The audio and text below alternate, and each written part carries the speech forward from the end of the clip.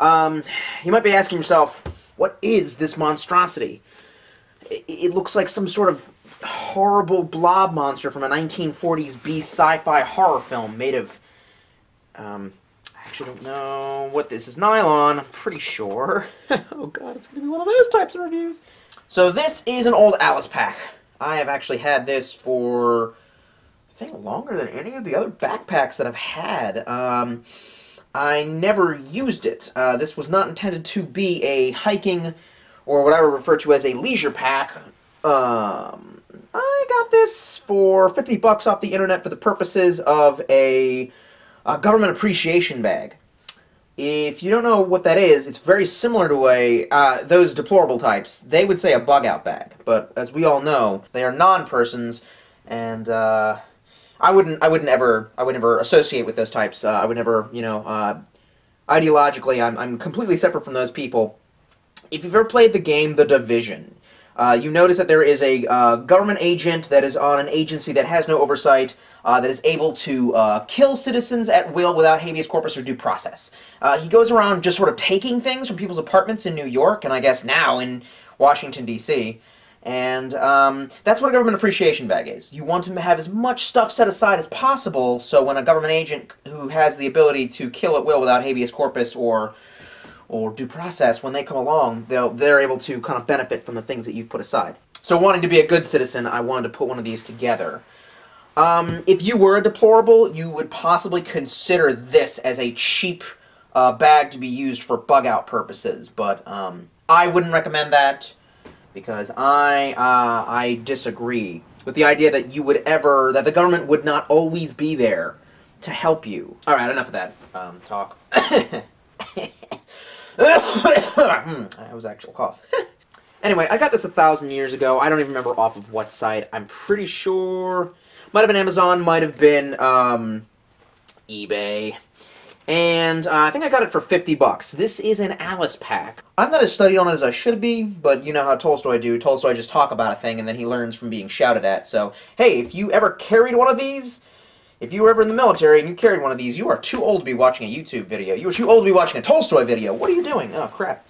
Yeah, she's kind of back heavy. She has a tendency to want to fall forward, and unless you lean her up against the dang wall, against something, she has a tendency to want to lean backwards. You little fucking bitch, get up against the goddamn wall, blat. Okay, anyway, I did look on Wikipedia to kind of research this. As I understand, these were in service from basically Vietnam up through the Gulf War, and it's part of a larger system of gear altogether, making up a suit that essentially comprises all the things that you would need on the battlefield. Alice, all-purpose, lightweight, something carry equipment. I don't remember the whole acronym, but essentially it got replaced later by stuff like this. This is known as MOLLE, and that actually is also an acronym that I don't understand, but essentially you can use this to attach things. It is a modular system for attaching pouches, equipment to your loadout, your carry. A great example of this, and I have yet to show this off, a friend of mine who was an airborne combat medic threw this together for me for a Christmas present, and I haven't attached this to, well, let's just say you may or may not see the review of what this gets attached to, but I feel like this is something I would show you. This is a straight-up 100% official Army approved trauma kit. And he made sure that I knew how to use this stuff. One of the things that he taught me about the tourniquet and how to apply that as fast as humanly possible is if the pain from the tourniquet is not worse than the pain from the wound you are attempting to treat, you are not saving the subject's life. But anyway, that is a cool bit of kit. But as you can see, as most people who've ever played Airsoft, Call of Duty, or have ever actually been in the military will tell you, yeah, it's a modular system. You use... Huh, wait a second. How do I attach this to a... Fuck. But this is an older precursor to that system. It looks ugly as sin, but the one thing it's got going for it maybe is, I don't really know the name of this, but it's like, I don't know, antique military chic. You play games like Metro, you play games like Stalker, even stuff like in The Last of Us. It's this kind of second-hand camping, cheap-ass, camping store, second-hand military store, gun show, gear that you see on most of the characters in games like that, or in stuff like The Walking Dead. It is an older and very tried system, and it definitely has an old world kind of rustic look to it. It has that 1960s, 1970s post-apocalyptic feel. Part of why it's like that is because this is a very much used Alice pack, and it has seen many, many, many, many soldiers, I assume, who have worn this thing and tossed this thing. You can actually see right here, there's some, either this was a patch, or somebody had to patch up a hole, and they just kind of, I don't know, sewing machined the shit out of that, somewhere back at base. So the Alice pack is kind of an extension of it's an extension of, like, the old World War II design. A lot of you, if you had watched my review of the Mystery Ranch Rip Rock pack, will remember that I was talking kind of about this, and about how this was a more modern update of older designs kind of like this. Although this one was more closely related to the old World War II designs that most of the militaries back then used for their backpacks, 2 pockets, whereas the Alice was 3 pockets. That's some straight up, you have 3 PS3s, I have 4 PS3s, you know what I mean? It's like, I don't know why back then they didn't assume to put an extra pocket on that sumbitch. So basically, you have one big main pouch that has a flap over top of it with these straps that run all up and down the pack and can kind of get re-looped in back here, really possibly providing a lot of utility. Really think about the design. These extra straps are super freaking handy. You could possibly add in like more clothing and more gear here, and even though I already have like a little bundle attached here, I could secure in yet another bundle. That's, I have to admit, as ugly as this thing is, the people who thought about how this was going to work actually really thought about how this was going to work. We'll go over that more later. The model that I got came with a frame. Oof. So as you can see, I know that there are Alice packs that you can get that have no frame, and I'm pretty sure you could remove the frame off of this. I'm never going to do that. That is not a thing that's ever going to happen. So you can see it has two padded straps here, and it has on the frame a big wedge right here that is basically going to sit on your back, your lower back. It is a tramp stamp, pad. It's a padding for your tramp stamp when you feel like getting one of those. So I bought this with the frame. It cost a little bit extra. I think without the frame you can possibly get these suckers for like 25 bucks. 50 bucks, pay the extra 25. The frame is excellent. I'm not even going to lie about that. On the side, there's some extra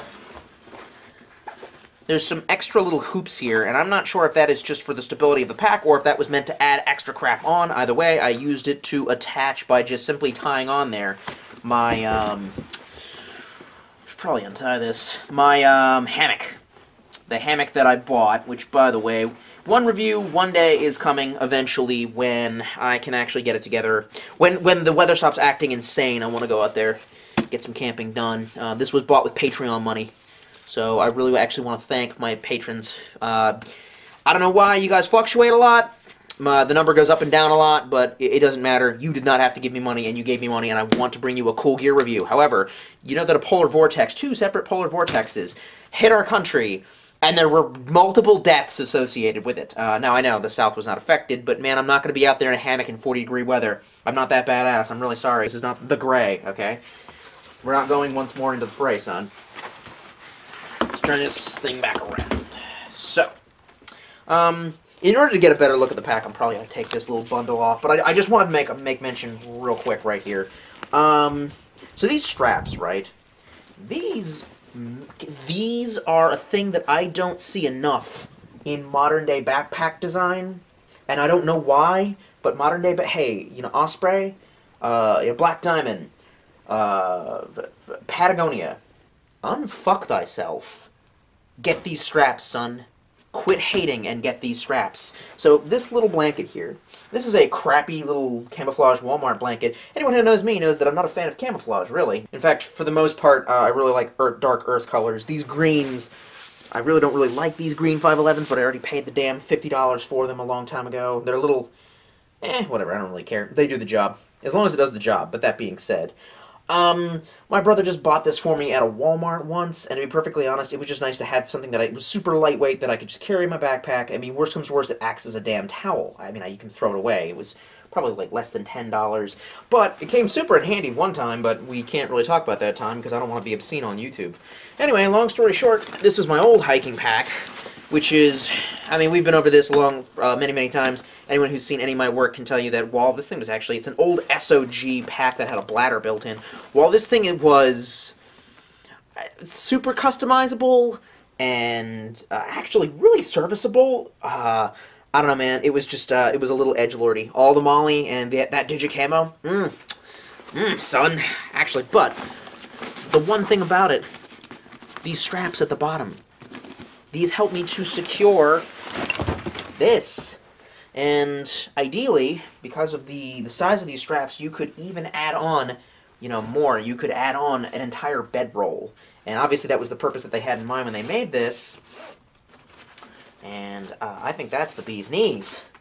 So I'm going to loosen these strips a bit. Loosen up okay, loosening the straps is not all that easy, and I don't know why I just all of a sudden adopted an Australian accent. There we go. Yeah, all the buckles on this are a little bit, old and rusty. I don't know what you would expect. It's possibly a 30-year-old piece of equipment. This thing was probably made before I was born. God, I don't want to be 30! Anyway, so let's just get that sucker out of there. And there's my shitty little blanket, but it could hold more. And that is one of the biggest problems that I've had, which is what I was trying to solve with a nice, compact, lightweight hammock. You know what I'm saying? Was what to do if I want to camp. Because as much of an outdoorsman as I am, I always do day hikes. I've actually not since, reaching adulthood have I camped on my own. And that bums me out. Soon to change, though. One of the good things about all the things you haven't done is it leaves you stuff to achieve. There's always more goals to achieve in the RPG of life. So now you get a better, clear picture of the blob. The big blob pack, the Alice blob. 3 pockets, big-ass main pocket. That is the greatest amount of division that I need. That's perfect. On this side, one of the other things is that these back pockets are big. These can hold a Nalgene and then some. This one I was using, I put all my medical stuff just on this because I switched it over for the review, and by my luck, it's almost like a good luck charm. If I don't bring a thing, then I will need that, and therefore I cannot leave behind my medical supplies. I have to keep shifting these in between all these packs that I'm reviewing and the ones that I feel like bringing on a daily basis. I really just need to get a medical bag and then put a bag within a bag, i.e. bagception. That would at least make it so I could just reach in, grab it, toss it in the new backpack, and roll out.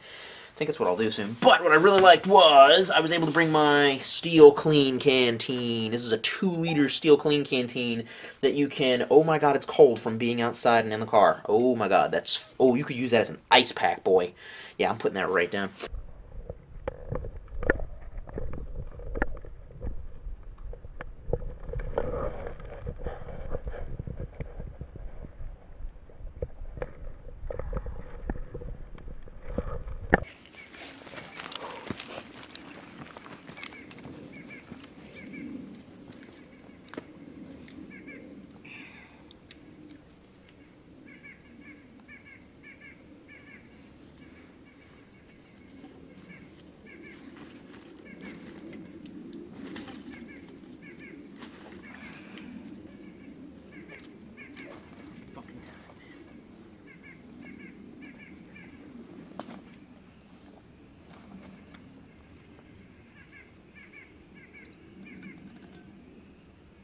Fuck.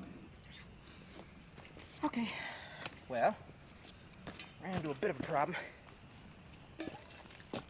Broke out the old Clean canteen this morning, which has been kind of rotting in the back of the gear closet for a million years. I ran a scrub brush through it because it had what looked like a little bit of gunk on the bottom, possibly rust. And I hot soapy watered that sumbitch. And now, despite having already taken a pretty big slug from it before, I realize that that's mold. No, that ain't rust. It's black mold.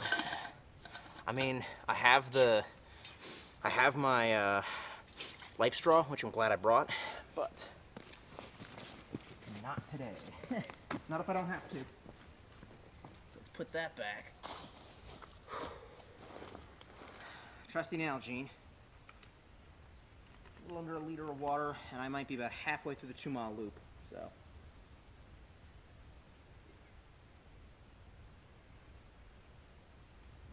I'm going to accidentally end up using that life straw. I can tell you that now.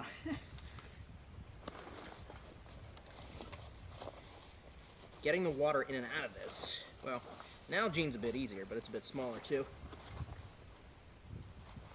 Dang.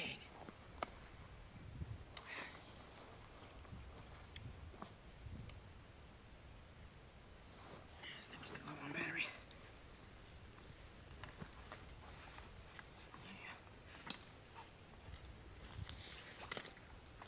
That's a bummer.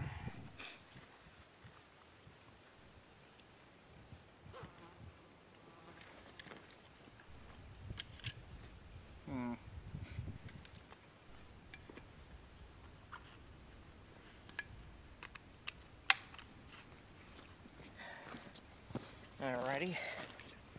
That truly sucks. That is an old piece of gear that I got a long-ass time ago. I mostly used it when I was still drinking, and I needed 2 liters of water to wake up to every single morning. Do not judge me. I went through a lot of dark, depressing times.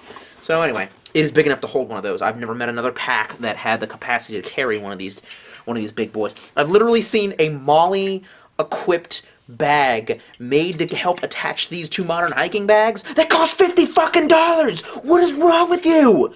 No! I spent $50 fucking dollars. That's what the whole pack costs. Damn. Anyway, getting the flap open though, because of the straps and the way that it's designed, I get that it was made to secure it down. It's a little less than fun. Essentially, rather than just being able to throw it open, it kind of has to coil up. And that makes getting things in and out of this thing a little bit of a pain in the ass. See what I mean? So, this is your main pocket, and this is the open, like, the big mouth of it.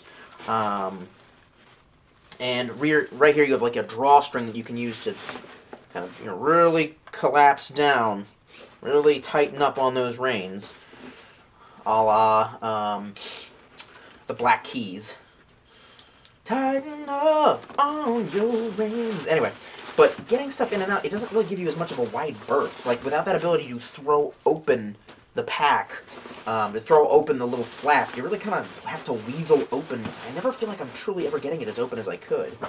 Some utility rope that I brought along, and at the last second I kind of had to stuff that in there. With the bedroll already on top, that really makes getting in and out of that main pack a bitch. Here's my old-ass shoes, because I was trying to break in a new pair of boots, and I thought to myself, if you start getting blistered up, you're going to want your old-ass shoes, just in case.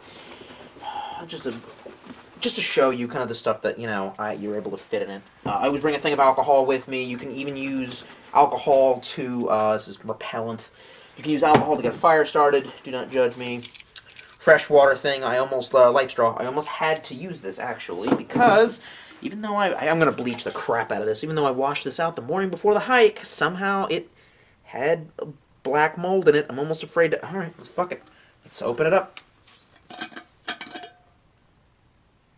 Well, maybe I overreacted a bit. No, that's either rust or black mold, but either way, that's not supposed to be in there. Extra pair of socks, because, why not? You might need those. My rain gear. Yes, even though it wasn't looking like raining. Emergency blanket. It was worth its weight in gold. Anyway, I don't know how easy this will be for you to see once you kind of move it at an angle, but that is what the open mouth of the pack looks like, and there's only one subdivision within that. And there's a little kind of strap right there.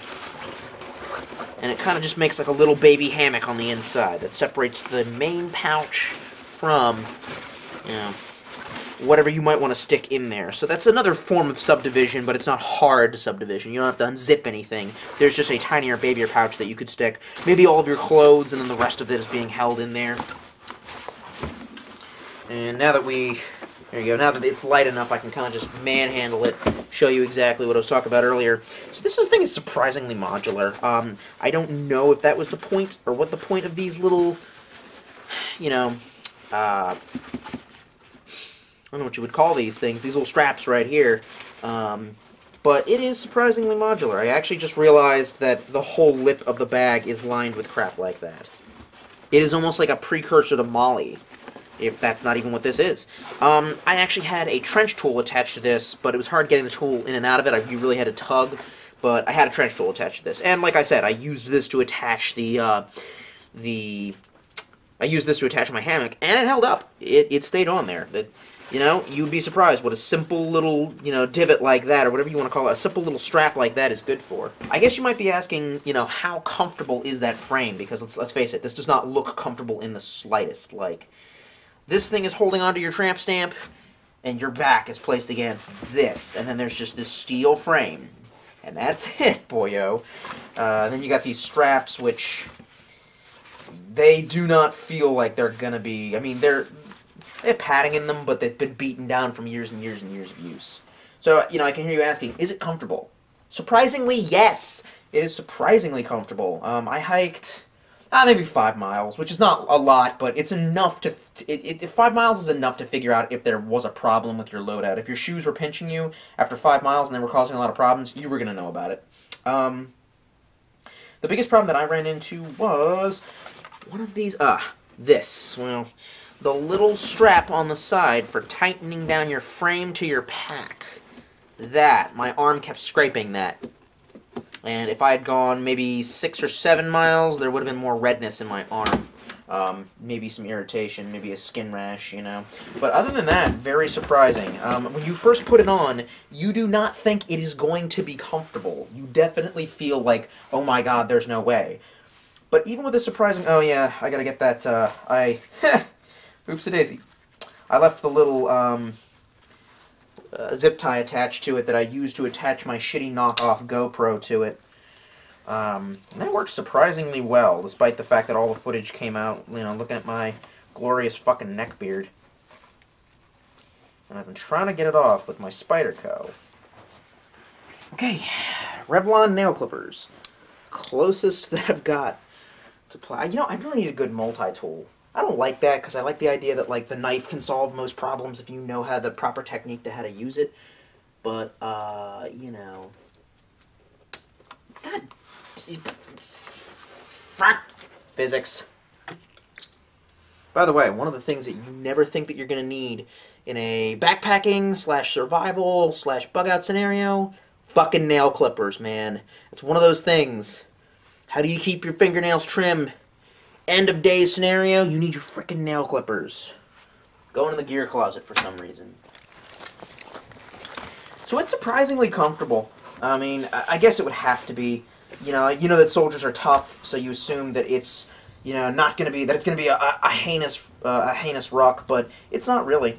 Ultimately, for about half of the price of a, maybe even less, for about a third of the price of a really decent rucksack, this has both the capacity and the comfort. It has 100% of the capacity, I would say about 65 to 70% of the comfort, which is a really good deal. The question is do you care about looking like a milsim, you know, as you're hiking around? And trust me, I felt a little bit like a doofus. Thankfully, I was at a park that was really unpopulated. I only passed by one little billy goat.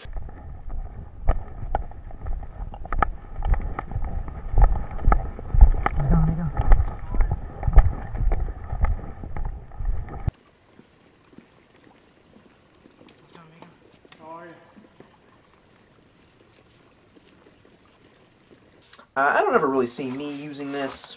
I don't know why I've kept it around.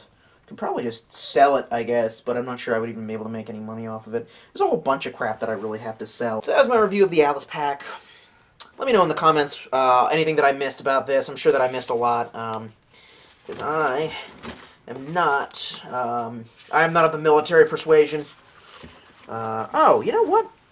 Yeah, here's how another modular piece. It's so very weird and foreign. It almost feels like a piece of foreign tech, if that makes any sense. Like from an alien species. This is the weirdest buckle design I've ever seen. I don't know if you can even see this, but It's very similar to, and I don't even know what the name of that kind of clip, that buckle is. You know what I'm talking about? That has the 3 fingers.